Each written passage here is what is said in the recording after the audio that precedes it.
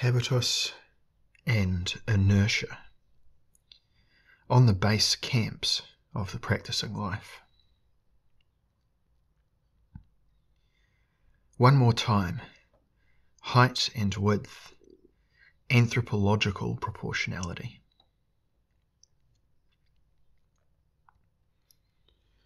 The preceding reflections on Nietzsche, Wittgenstein, Foucault, Heidegger and Heraclitus leave us with a number of observations about the anthropological proportion articulated by Binswanger. It was this Heidegger-inspired pioneer of psychiatric anthropology who elaborated the basic phenomenon of existential directedness into an elemental ethics of space or proportions, especially in his largely overlooked study on Ibsen from 1949. There he explains how human self-realization in ordinary life takes place above all in the polarity of narrowness and width, while the dramas of intellectual and artistic self-realization are mostly located in the dimension of depth and height.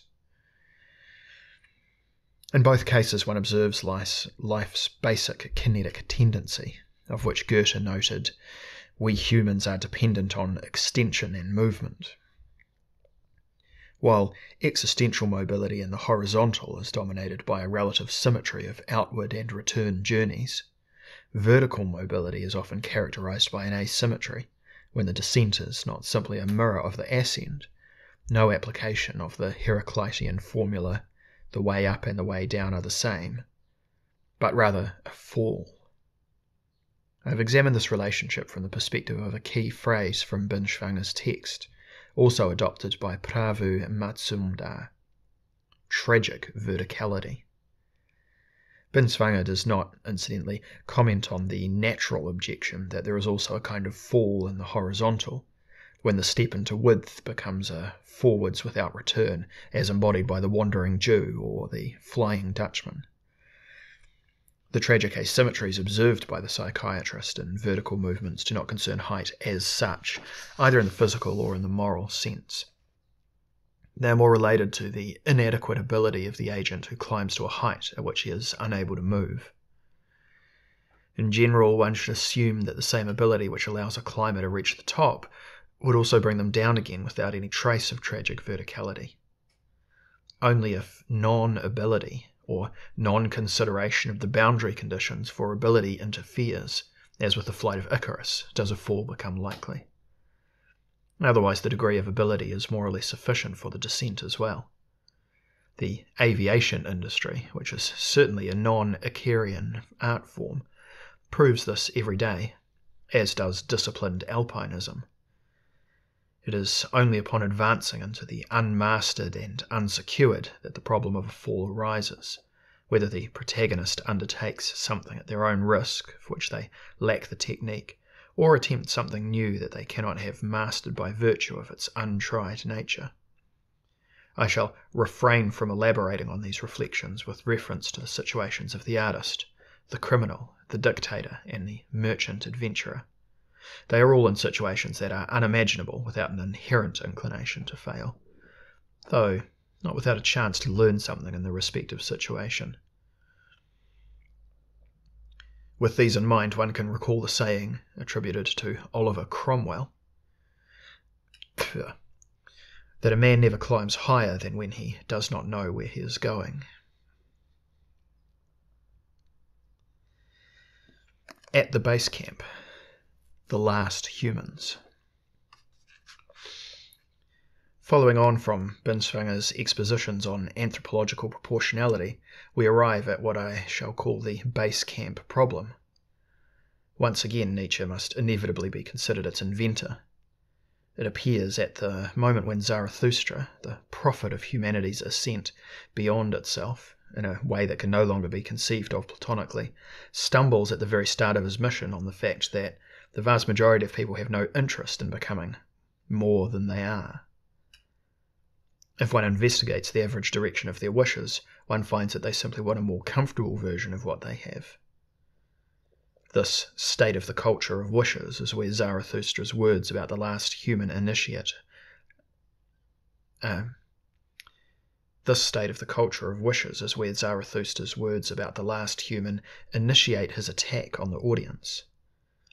His improvised second speech, the first had announced the Übermensch, is meant to describe the most despicable creature under the sun, the human without longing, the final stuffy bourgeois who has invented happiness and gazes after the passing woman while sunbathing by the pool. Why else would he be squinting? In his address, however, which one could incidentally call the first virtual pop event in the history of philosophy, Zarathustra miscalculates. Attempting to speak to the pride of his listeners, he reaches the conclusion that they have none and are not interested in regaining it. Hence the enthusiastic response from the audience, which, after Zarathustra's failed provocation therapeutic intervention, is, "Give us this last human." Zarathustra has no reply to this. From that point on, he divides people into his audience and his friends. The audience consists of those able to ask themselves, what is in it for me if I exceed myself?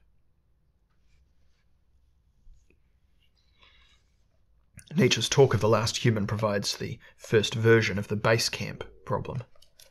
It appears as soon as it becomes possible to claim programmatically that base camps and summits are the same thing, or more precisely, when some can argue in all seriousness that the stay at the base camp and its prolongation render any form of summit expedition superfluous. Now, I've already explained indirectly how such understandings of existence on the plateau of Mount Improbable become plausible from the 19th century on, both in Darwinism and in Marxism. They follow from the standard interpretation of evolutionary theory, where the human being in the status quo embodies the final stage of becoming, with the only unsolved matter being the redistribution of end-stage achievements. This is what is argued in the corresponding social political programs. The entire 20th century is marked by equations of base camp and summit, founded on different ideological justifications. From the early proclamations of design for a transformation of everyday life, to the total coexistence of life forms in postmodernism. In a related spirit, analytic philosophy declared ordinary language the last language, and liberalism turned the amalgam of consumption and insurance the last horizon. And liberalism termed the amalgam of consumption and insurance the last horizon. It may be that ecologism, which is in the process of becoming the central discourse of the present day, constitutes the extrapolation of this tendency into the 21st century through the fact that it has proclaimed ecosystems and species the last natures, thus asserting the inviolability of their present state of development. One could therefore say that the philosophy of the 20th century, especially in its social philosophical varieties, offers, for the reasons already hinted at, nothing more than a series of statements about the base camp problem. The authors I have quoted also cast their votes on the matter, usually in a both-and form, with an emphasis on the basal side. Of these, Nietzsche is the only one who unconditionally embraced the primacy of the vertical. For him, the only justification for the base camp is as a starting point for expeditions to ever higher and more obscure summits. Closest to him are early and late Foucault and the heroistically inclined early Heidegger, who had not yet understood that the national revolution with which he wanted to set out into the German destiny was nothing more than a base camp gone wild. In Wittgenstein's Tractacus period, too, there the author used his well-known disposable ladder. There are traces of the hope that one could climb over the horizontal universe of facts and proceed to the ethical summit through a vertical act. In later Wittgenstein, on the other hand, as well as middle period Foucault and late Heidegger, there is an unmistakable shift to the horizontal. They perform, each in their own way and for very different reasons, a sort of resignatio ad mediocritatem. The playing of language games. the repeated study of the discourses of earlier power games, and the late pietistic waiting for a new sign of being. These are all attitudes in a camp where the path evidently comes to an end, even if the authors have preserved some leftover aspirations to ascent. As far as Binswanger is concerned, it seems to me that he does not develop an opinion on his own on the critical question, instead contenting himself with a reference to the desirability of quote-unquote anthropological proportionality. As he sympathised with the late Heidegger on the one hand, but on the other hand as a member of the psychiatric mountain rescue corps, attempting to retrieve the extravagant, one can consider him one of the outposts of the base camp, who, because of their profession, still had some understanding of the dynamics of verticality.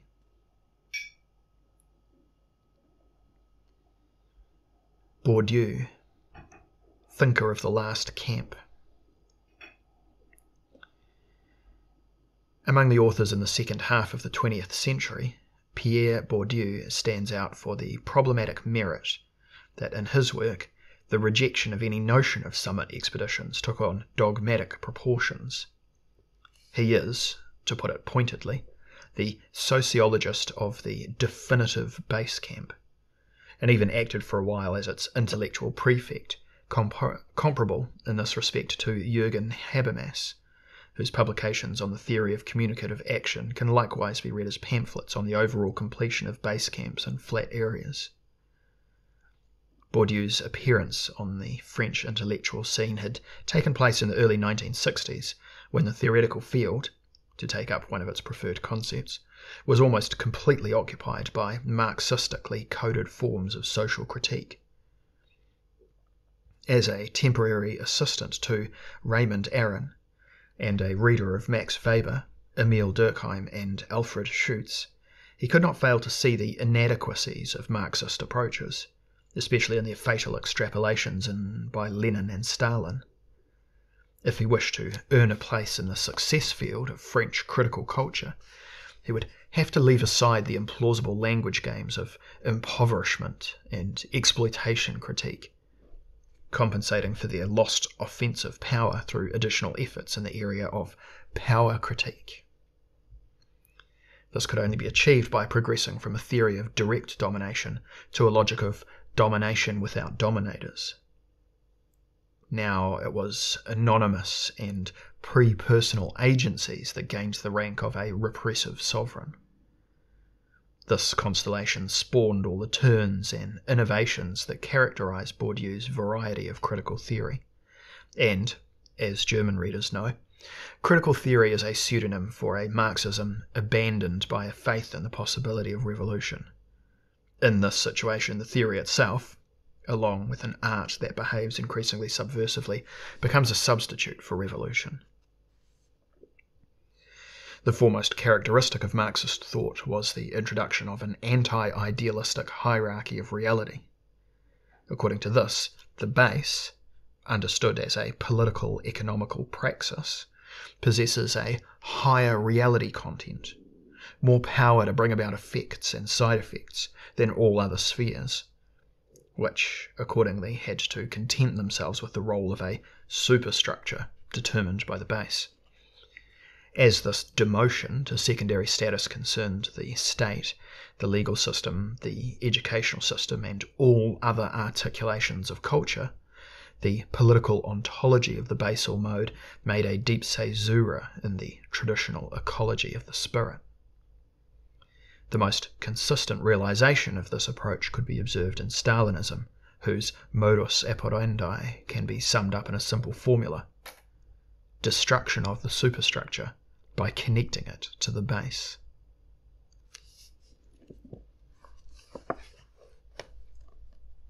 Habitus, the class within me. Whoever wanted to found a critical theory after 1945 could, in the light of Stalin's actions, only do so via an alternative understanding of reality as praxis. It was therefore necessary to redefine praxis, and to show that it followed different laws from those described in economically bound standard Marxism. This only became feasible by moving the base lower down, and anyone who wanted to go deeper here had to climb down from the level of production processes to that of psychopolitical realities. The zeitgeist did its bit to support this intention. From a theory-historical perspective, the rise of the body began in the 1960s, when late Marxism realised how much its survival depended on proving that there was a substitute base. In Germany, the turn took place mostly in the form of studies on the deformed subjective factor, while in France a form of ethnological field research on the incorporation of class mentalities established itself. In truth, Bourdieu had become aware of the profound difference between an economy of honour and one of exchange since his investigations, begun in 1958, into the North Algerian agricultural societies of Kabylia. This led him to seek a new answer to the base question. This is where Bourdieu's most important conceptual innovation, the idea of habitus, comes into play. It undoubtedly constitutes one of the most fruitful tools of contemporary sociology, even though, as I will show, Bourdieu himself only uses it in a very restricted way. The greatest merit of the habit concept is that, with its help, an a prima vista satisfying answer is provided to the two insoluble riddles of conventional Marxism. Firstly, how the so-called base can mirror itself in the so-called superstructure, and secondly, how society infiltrates individuals and keeps itself present within them. The solution is this. Through class-specific psychosomatic forms of training, the social lodges itself in the individuals as a disposition at once produced and producing, unfolding an autonomous life that, while open to experience and life historically active, is ultimately shaped indelibly by the past. The analogy between habitus and language immediately catches the eye, for it too forms a structured and structuring social reality sedimented in the speakers. The structuralist zeitgeist of the 1960s may have ensured that Bourdieu temporarily engaged with the work of Ferdinand de Saussure, in which the matter at hand was thematized under the term langue. De facto, Bourdieu invoked an analogy between his concept of habitus and Chomsky's idea of grammar, insofar as one understands the latter as a system of conditioned spontaneities based on physically rooted deep structures. The possibility of comparison comes on the one hand from class-dependent behavioural dispositions, and on the other hand from grammar-dependent conditionings of speech. One could say that the habitus is the first language of the class training performed on me, and however much individuals might strive for the new content and competencies in the course of their lives, they remain shaped by their mother tongue in Bourdieu's eyes, and, because they are shaped, they in turn shape.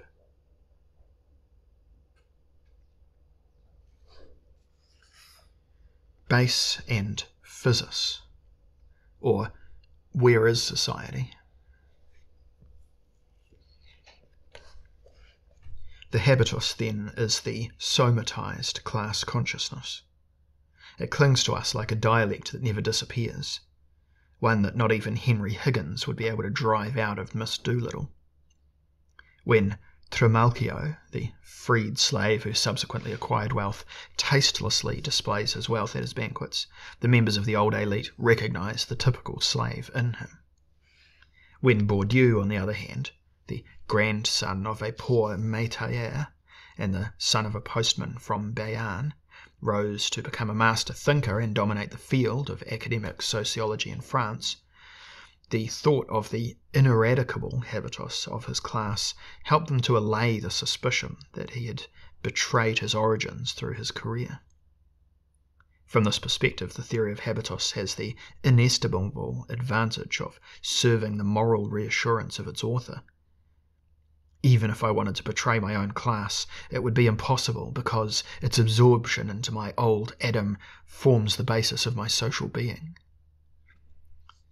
Well, aside from that, the theory helps its users in the academic world and the open intellectual market alike to maintain the pretense of critique by providing them with a means of reducing the manifold vertical differentiations of society to the simple matrix of the privileges of power, be they the prerogatives of the male sex or of capital owners, material or symbolic. The price Bourdieu had to pay for lowering the base dimension into the psychophysical structures of the individual was much higher than he himself realized. Firstly, as already hinted, this habitus concept made him forfeit the better means for describing the play of vertical tensions in the numerous disciplinic fields of the social space with sufficient accuracy. De facto, Bourdieu's work as a writer is original and fruitful. For example, in his analysis of the struggles for distinction and the ethnography of Homo academicus, not primarily through the application of the habitus concept, but rather through the author's intense attention as an outsider to rivalry-based ranking systems where class influences play a certain part, but are not decisive. At his best, Bourdieu writes a satire without laughs about the nouveau riche and the ambitious. Where he thinks most profoundly, he touches on the tragic leftovers of the human condition. A further weakness of the habitus concept, interpreted thus, is that it cannot grasp the individualized forms of existential self-designs.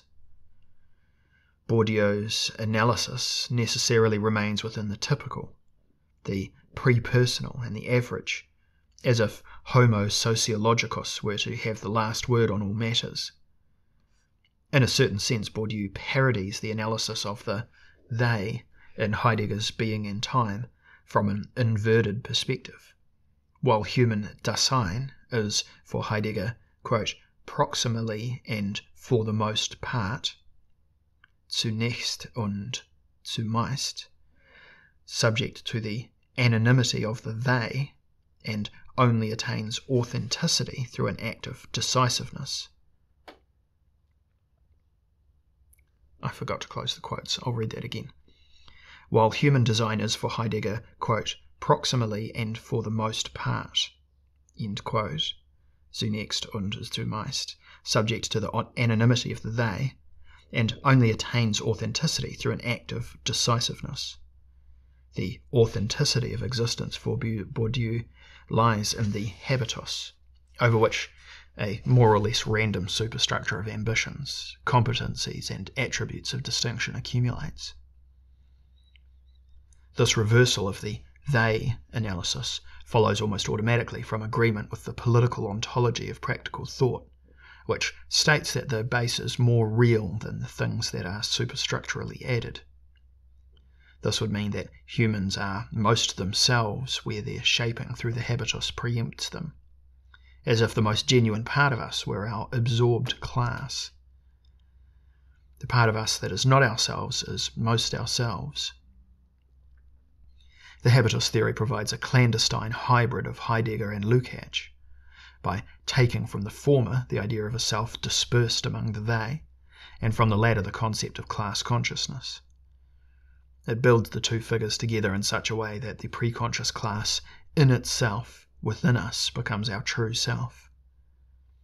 This corresponds to Bourdieu's division of the social space into diverse fields, in which one naturally finds no persons, only habitus-controlled agents who are compelled to realize their programs within the spaces offered by the field. Whoever considers such suggestions acceptable may ultimately also find it plausible that in Distinction, Bourdieu's most successful book, the passing of aesthetic or culinary judgments of taste constitutes a reproductive medium of domination. Word should have got around among sociologists that one can arrive at substantially more precise statements in these matters with a more horizontally than vertically differentiating theory of milieu, combined with an instrument for observing mimetic mechanisms. Readers note mimetic here mimetic as in shaping and being shaped by, not mimetic as in, JPEGs. Combined with an instrument for observing mimetic mechanisms than with a theory of anonymous domination.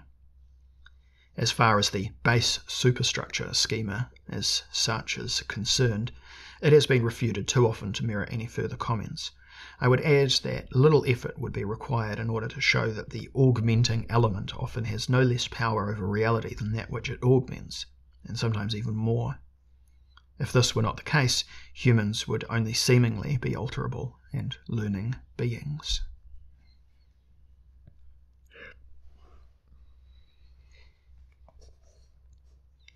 On the genius of habit, Aristotle and Thomas.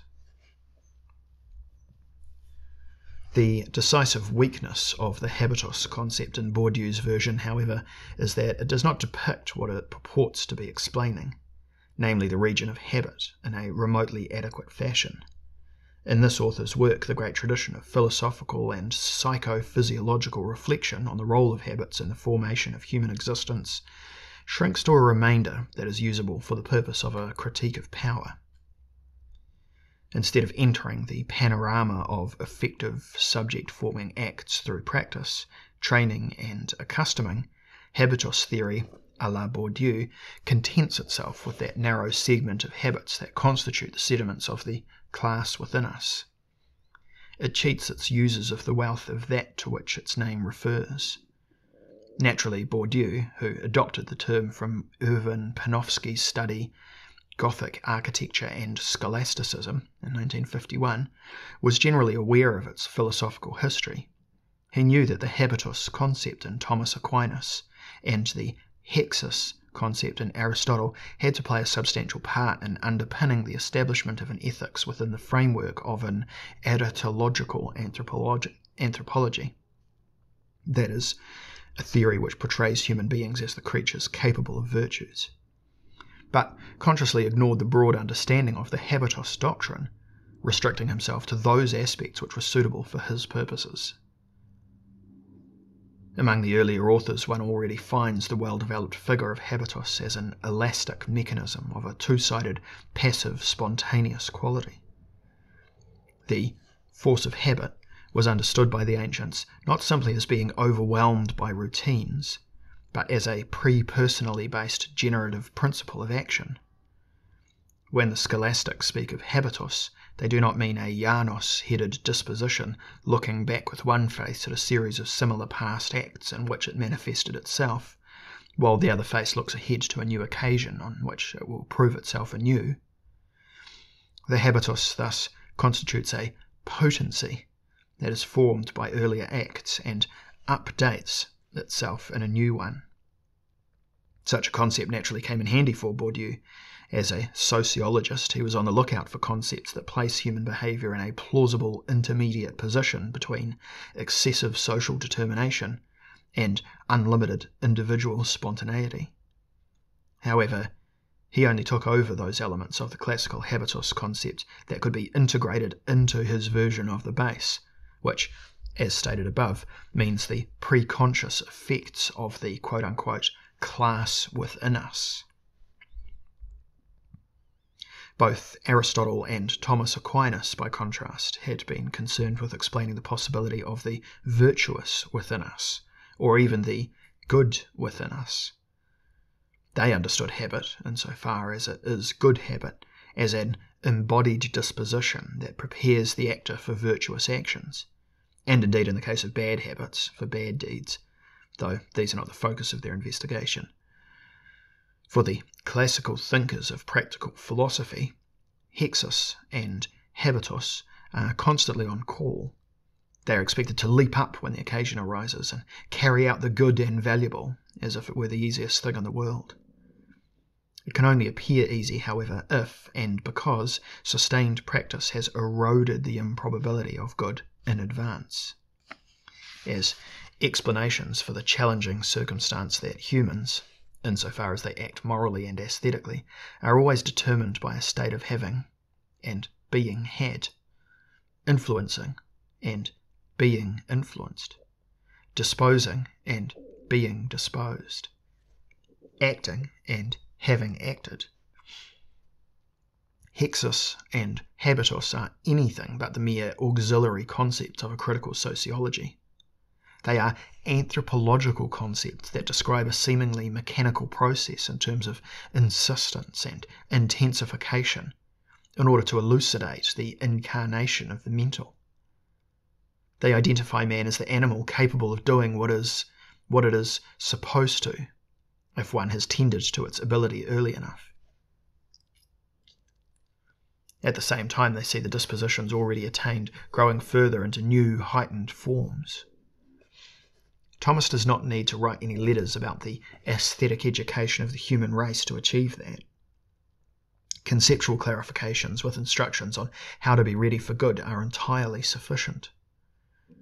It is in fact already possible to read the classical theory of habitus as a theory of training. Whoever has practiced properly overcomes the improbability of good and allows virtue to seem like second nature.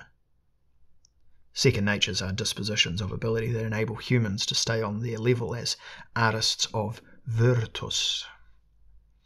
They perform the near impossible, the best, as if it were something easy, spontaneous and natural that virtually happens of its own accord. Good, to be sure, is not yet understood as an obligation, much less a value dependent on my positing and evaluating it.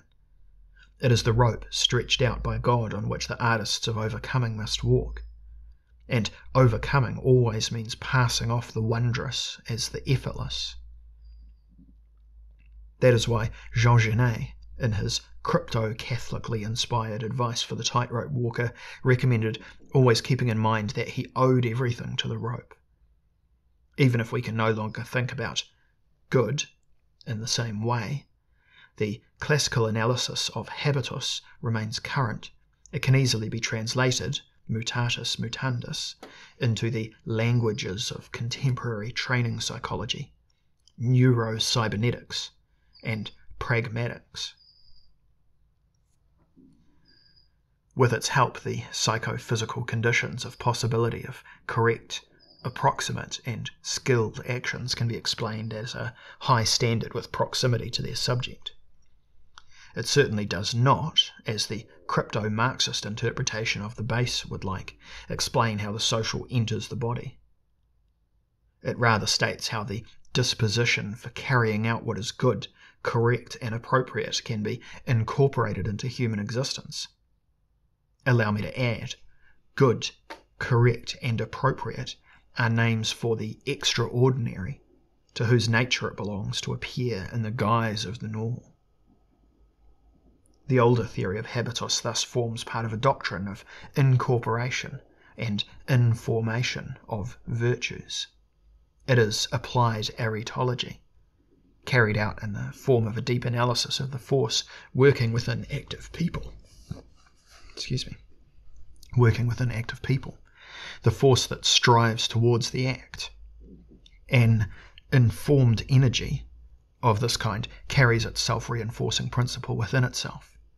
Its optimization is not subject to any limits imposed from without. Even the saints, writes Prosper of Aquitaine, quote, always have something left in which they must be able to grow, end quote. Super est quo crescere possint. Whoever takes up the habitus theory as formulated by Thomas is already halfway to an interpretation of being human as an artistry of good. This provides an anthropological concept for the effectiveness of inner technologies that subtly articulates the vertical tension inherent in every area of ability. It explains how precisely that which is already carried out fairly successfully feels the pull of something better, and why that which is performed with great skill stands in the attraction field of an even higher skill. The authentic form of the habitus theory describes humans in all discretion as acrobats of virtus. One could also say as carriers of a moral competency that turns into social and artistic power. That is the wide open door through which the thinkers of the Renaissance only had to pass to transform the saints into the virtuosos.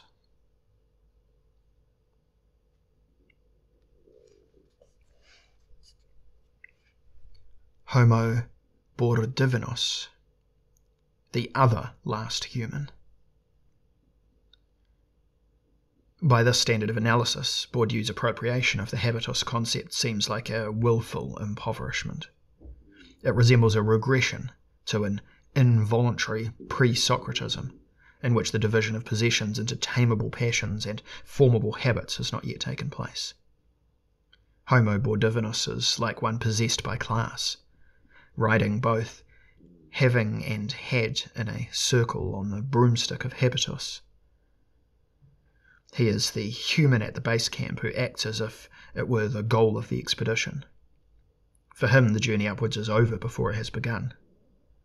This youngest brother of the last human has been drastically shown that whatever distinctions he might acquire are never more than supplements to the habitus, pseudo-vertical differentiations within the camp population. What Bourdieu calls the class society is a base camp where all ascents take place internally, while ascents to external goals are strictly ruled out. As Bourdieu, like any member of a non-utopian left, secretly knows all too well that the quote-unquote classless society cannot exist for any number of convincing reasons, critique at the base camp is limited to keeping up the appearance of critique, which makes sense as long as gains in distinction in the critical scene can thus be achieved.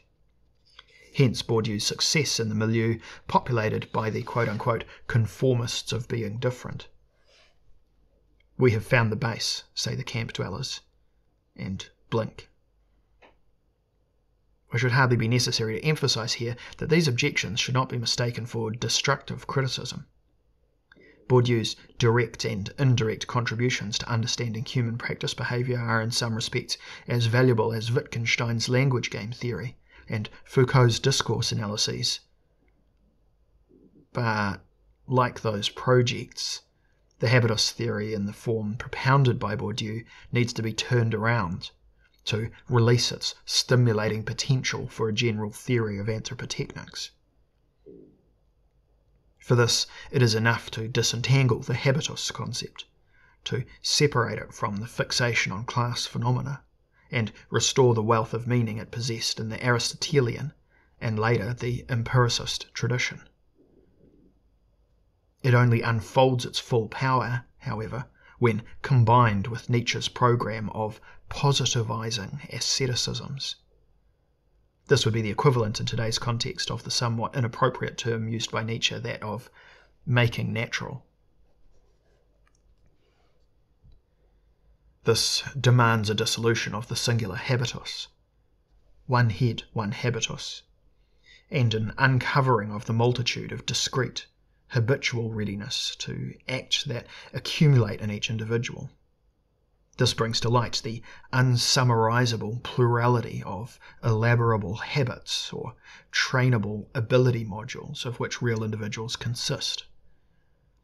Bourdieu's habitus is the ensemble of social relations, well known since the sixth thesis on Feuerbach, which can no longer be thought of as an abstract being, but is rather inherent in the individual.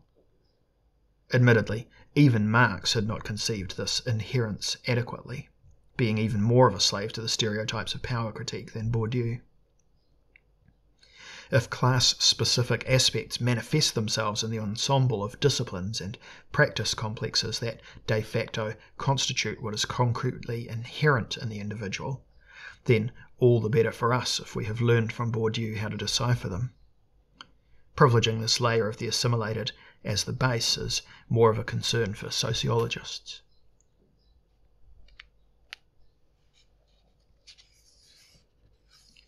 Teaching as a profession. The attack on the inertias.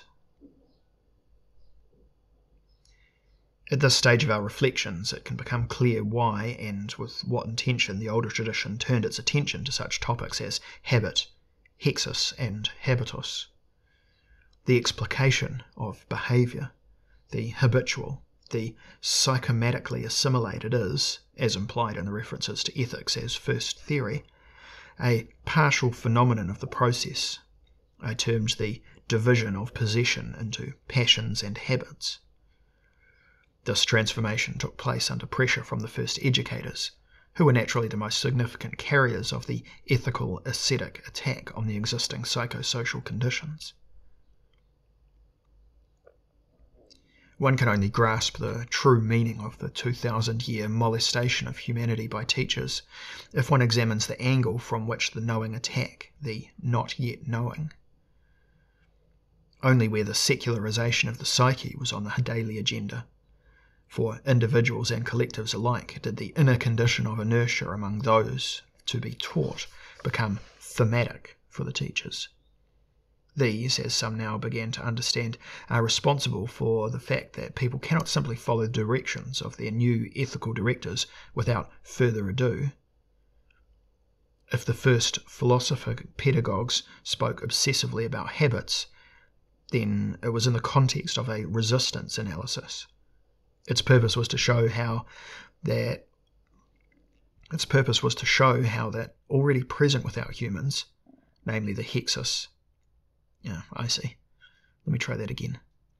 Its purpose was to show how that already present within humans, namely the hexis, the habitus, the doxa, joined in the 18th century by prejudice, hinders or entirely prevents the absorption of the new, the philosophical ethos, the explicit logos, the purified mathesis, and the clarified method. Habit, both the word and the matter, stands for the factual possession of the psyche by a block of already acquired and more or less irreversibly embodied properties, which also include the resilient mass of opinions dragged along. As long as the block rests inert, the new education cannot begin. The observations of this kind were also collected and documented in the Asian world, demonstrated by the well-known anecdote of the Zen master who, to the amazement of his pupil, poured a cup of tea and did not stop when it was full, rather continuing to pour. This was meant to show that a full spirit cannot be taught anything. The course of study, then, consists in pondering the question of how to empty the cup. Whether one should subsequently fill it anew or cultivate its emptiness, once reached, as a value of its own, is another matter. The early schools are, on the whole, base camps whose board members have impressive peak-scaling ambitions, even if the definitions of those peaks are school-specific. Each school spontaneously develops an internal verticality, and sooner or later a system of levels that produces a class society sui generis. One can still recognize the origin of the term class from non-political gradations quite well here. But the early school, for the time being, retains a natural extraversion. It follows tasks that transcend its system, whether in the qualification of students for professions and offices, supracurricular perfection in personality forming, illumination, or the supremacy of philosophers, or whatever else the great shots in the dark might be called.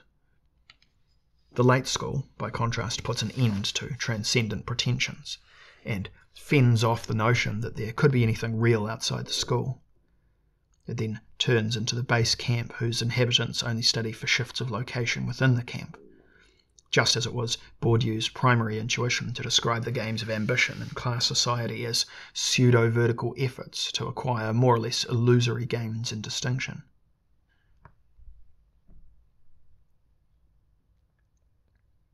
Identity as the right to laziness. The world of pseudo-verticality is the playground of identities. An identity, after all, whether presented as personal or collective, can only become attractive and valuable if people wish to distinguish themselves from one another without the license to set themselves apart hierarchically. In this view, the concept of identity circulating in contemporary sociology forms the generalized counterpart to Bourdieu's doctrine of habitus. With its help, inertia is elevated from a deficiency requiring correction to a phenomenon of value. My identity consists of the complex of my unrevisable personal and cultural inertias. while Sartre claimed, "The totality of my possessions reflects the totality of my being. I am what I have." The identity owners say, "I am what has me." The reality of my being is guaranteed by the sum of those things that possess me. The identicals take themselves as a ready-made. In the documents folder, they step with themselves under the wide roof of values that have a claim to preservation. They introduce themselves as systems of inertia, demanding the latter's idealization by ascribing the highest cultural value to the inert deposited within themselves. While the Stoics of antiquity devoted their lives to the goal of erecting within themselves, through constant practice, the statue that crafted its best self from invisible marble, the moderns find themselves as finished inertia sculptures and set themselves up in the park of identities, regardless of whether they prefer the ethnic wing or the individualistic open-air space. Next to habitus, therefore, identity is the central value of base camp culture. And if identity is augmented by a trauma, there is nothing left to obstruct the idealization of the value core. What is decisive is that the very thought of new heights must be frowned upon. If they were climbed, the deposited stores could lose worth. If, and because previous achievements as such are placed under cultural protection, any expedition project in the vertical is sacrilege, a mockery of all framed values. In the regime of identities, all energies are de-verticalized and handed over to the filing department. From there, they are passed on to the permanent collection, where there is neither progressive hanging nor evolutionary gradation. In the horizon of the base camp, each identity is worth every other. Identity thus provides the super habitus for all those who want to be as their local influences have made them and are content with that. In this way, the identicals ensure that they are out of earshot of the imperative, "You must change your life," should it unexpectedly sound again somewhere.